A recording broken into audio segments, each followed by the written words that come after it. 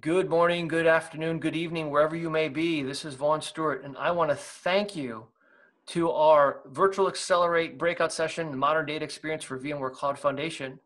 Uh, as I mentioned, I'm Vaughn. I'm the VP of Technology Alliances here at Pure, and it is my privilege to be joined by Sheldon DePaiva, Director of Product Marketing at VMware. Sheldon, thanks for joining us. Great to be here. Sorry about that. Today's session, we're going to talk about VMware Cloud Foundation with Pure Storage. And we're going to focus on 4 unique value propositions that we bring to market. They are optimizing your data center resources, providing storage fabric flexibility, simplifying your VCF management, and automating and protecting that infrastructure. But before I get into these 4 pillars, I'd like to give a few minutes to Sheldon to introduce you to VCF, as well as what's new in VCF 4. Sheldon, take it away.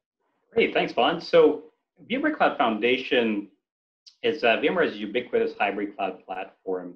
It combines compute, storage, networking. It's all very tightly integrated with complete management to deliver a cloud operating model. Now, this same software stack can be delivered on premises in the data center, at the edge, through one of our many service providers, or in one of our big hyperscaler public cloud partners as well. So, VMware Cloud Foundation has really been taking the enterprise by storm. It offers investment protection in the way to future-proof infrastructure. And there are 3 key ways we do this.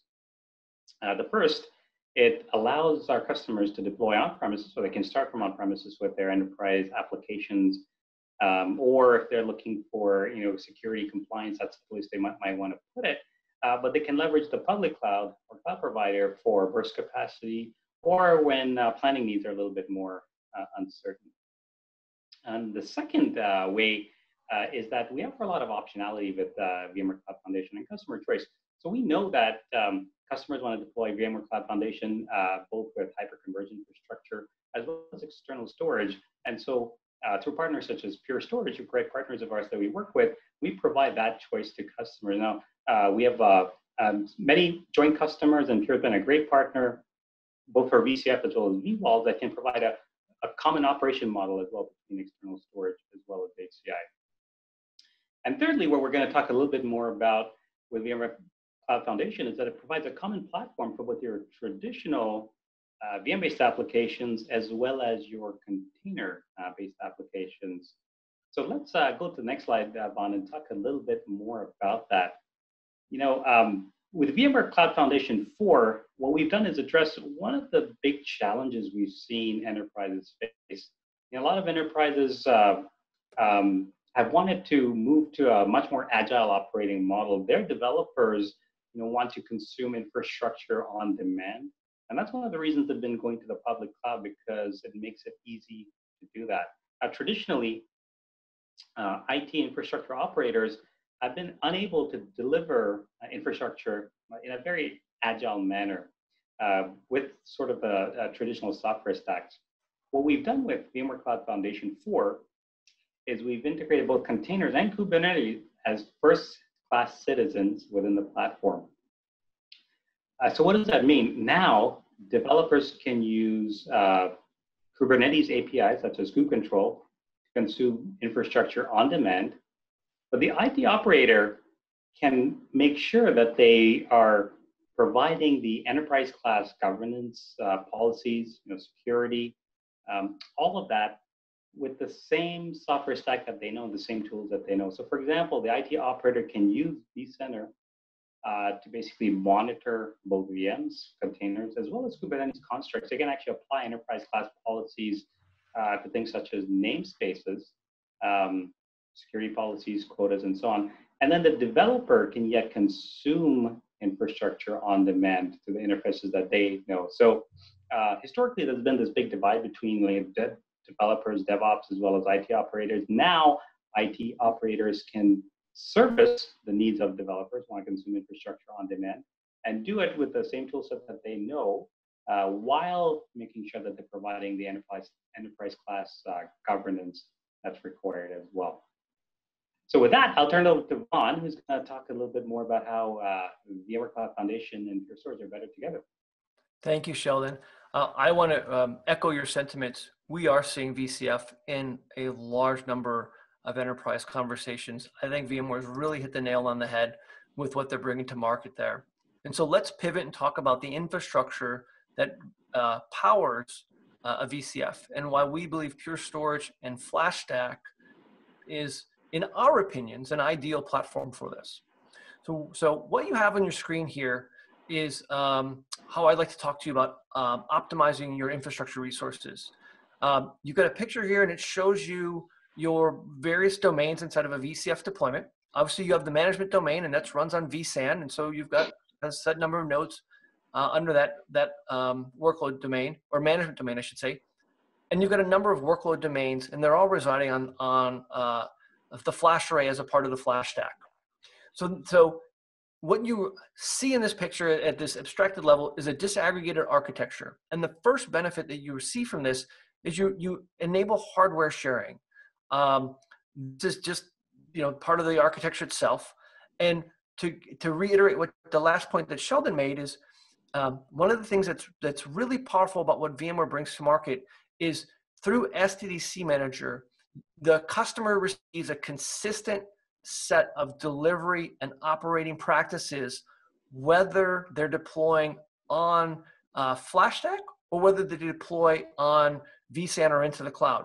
So from a FlashStack with VCF perspective, the customers receive elasticity, specifically that they can provision and resize storage or data stores on demand and without impacting the rest of the operations.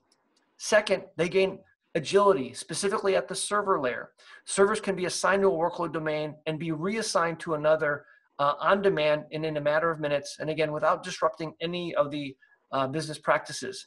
These two together give a lot of agility that results in efficiency that previously may have been a challenge for some, because you can reduce your infrastructure spend because now you've got a shared pool of resources, and that allows customers to maybe not have to be so rigid in predicting how a particular workload domain may grow or not grow, right? They can move forward, and if their predictions were wrong, they can resize without any disruption. In addition, VCF on FlashStack is extensible. As we mentioned earlier, the power of SDDC Manager is it gives you this ubiquity across dissimilar infrastructures. So a VCF deployment on FlashStack can extend into the public cloud. It can extend into supporting additional workload domains that run on vSAN, and customers have this new capability to add DR, workload mobility, or utilize the resources that are in their data center to the best of their discretion with this deployment option and model. Our second value prop is around fabric flexibility. With FlashStack, customers have the choice of deploying VCF on Fiber Channel and Ethernet. This expands their options that are available to them today. It allows them to capitalize on any current investments. It also provides them a platform or an infrastructure that's future-proof, allowing them to adopt new technologies as they are supported. So speaking of support, we should probably just take a second here and just double-click on what support means. So VCF for today supports any storage protocol that's supported by vSphere 7. However, SDDC Manager as the new management plane doesn't have the maturity of storage stack that ESXi has, and that's not meant to be negative, so please don't take it that way. So because of that, you've got two classes of storage, if you will. Basically, you have principal storage, that's vSAN, NFS, and VMFS on Fiber Channel today. Principal storage means that that SDDC Manager can actually provision the storage along with or as a part of the workload domain creation process. You have another class of storage today called supplemental storage. And that's comprised of vVols, iSCSI, and NVMe over Fabric. These are supported storage protocols, but it means that you have to actually manually create, or through SDDC Manager, you have to create the workload domain, then manually import the data store into that workload domain. Good news for VMware administrators, you can create all those data stores right inside of vCenter server through our vCenter plugin. And the last point I would make on this is principal storage and supplemental storage is not a static list. VMware has shared publicly that they have plans to continue to promote protocols from supplemental into principal, and those will happen over time. So again, fabric flexibility, leverage what you have in your infrastructure today, flexibility to advance over time. The third area, and the area that I'm going to spend the most on, I have 3 whole slides on it, is talking about simplified management. Obviously, with VCF, simplicity starts with SDDC Manager. This is your single pane of glass management that allows you to manage the lifecycle of the hardware or actually the servers within your VCF infrastructure. It also provisions the workload domains that subsequently support your virtual machines and your containers. So this is a nice single pane of glass, if you will, to be able to support that infrastructure. And if you haven't heard it already, it also supports the flash array for both principal and supplemental storage. So let's talk about storage, and we'll come back up with FlashStack. Pure Storage believes firmly that there is no simpler form of enterprise class storage than flash array, and that this aligns very well to the goals of VCF. There's nothing to tune, there's no trade-offs. This means anyone with 0 storage experience in your IT staff can be very successful with a flash array. That also that the native attributes of flash array align really well to different types of prioritization within your workload domains. Are you looking at a cost-centric workload like a consolidation of virtual machines? No problem. Our data reduction and our other technologies really dive on the price per gigabyte for storage. Are you looking for availability-centric workloads? No problem. The flash array has a proven greater than 6 nines of availability of uptime through both planned and unplanned outages. Are you looking for something that's more performance-centric? No problem. We deliver consistent sub-millisecond latency and 100% of performance through failures and maintenance. These options are available simultaneously. There's nothing to tune. They're all just native within the array. And so when we look at a flash array as a part of a FlashStack, which is our converged infrastructure offering with Cisco, we believe that this is the simplest infrastructure underneath VCF, because the benefits of the storage simplicity and the disaggregated architecture simplifies the management of the VCF cluster and specifically the ESXi servers. This means software updates occur faster. I don't have to go through any upgrade option considerations with that software update. My HA recovery is faster because VMware HA just kicks in and restores the services. We don't worry about the state of the server. When it comes back online, it comes back online. As well as we have this ability to scale compute and storage independently, assign from one workload domain, reassign to another, as we mentioned in the previous slide. So together, we think we have a very powerful joint value proposition. Now, with that said, I'm winding down here, and I want to touch base on automating and data protection. Containers are increasing in terms of our customer adoption and the amount of customer inquiry. We support vSphere 6.7 and higher today with our Pure Service Orchestrator. This is our CSI driver that provides persistent storage to virtual machines, supports fleets of Pure Storage devices, whether FlashArray or FlashBlade, handles things like automatic HA failover. PSO is supported today within VCF. If you want to adopt some of the new VMware portfolio components like Tanzu or Project Pacific, that is also supported today, but now with PSO, it's just supported with native VMFS and vVols. Our engineering teams are working together to provide support for Pure's CSI driver underneath Tanzu and Pacific, and stay tuned for updates on that. When it comes to data protection, we believe beyond the 6 nines of availability that the FlashArray provides, that customers have greater needs.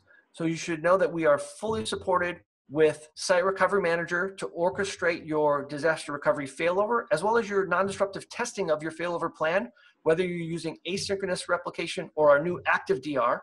We also support VMware's MetroStretch cluster with our Active cluster for a metropolitan deployment. That deployment gives you a 0 RTO. You can also leverage SRM in that to move which site a virtual machine may be running on its primary site, as well as you can combine the two together to have the best-in-class 0 RTO local or in a metropolitan area type of deployment, as well as use SRM and asynchronous replication to stretch around the globe. With that said, I am running out of time here. So before I go, I want to encourage you to learn more about our joint VMware VCF on Pure Storage solutions, as well as all of our VMware integrations and capabilities. Please stop by our virtual booth, check out our demos. And with that, this has been Vaughn Stewart. I'd like to thank Shelton DePaiva for joining me here, and enjoy Accelerate. Great, thanks, Vaughn.